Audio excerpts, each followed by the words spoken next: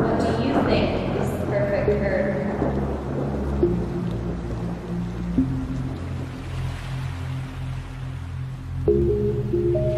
110 million Americans live in high pollution, high enough to be considered deadly. A single quart of motor oil that is dumped out could be enough to contaminate 2 million gallons of fresh water. It may be hard to believe, but we have already lost 80% of our forests on Earth. I don't know about you, but I find it sad. We could pick up a single piece of trash on our way to work or school every day. Plant flowers or trees. These could lead to a cleaner Earth.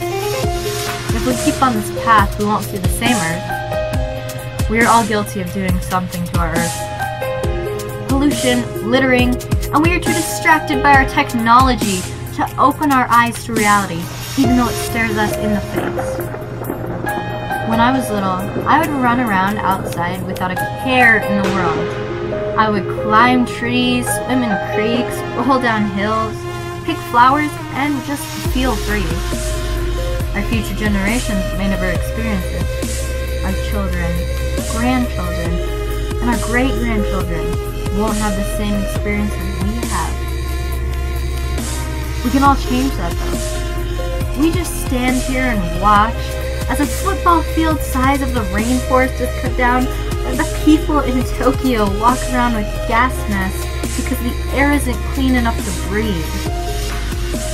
Have you ever felt the peacefulness as you drove through a mountain range? The animals and trees, all singing their own song, a rhythmic piece for you to admire? Not everyone has heard it. They don't know the sound. You can stop and feel the wind blow through your hair, and you can just admire it. Not everyone has felt it. They don't know the touch. What do you think is the perfect Earth?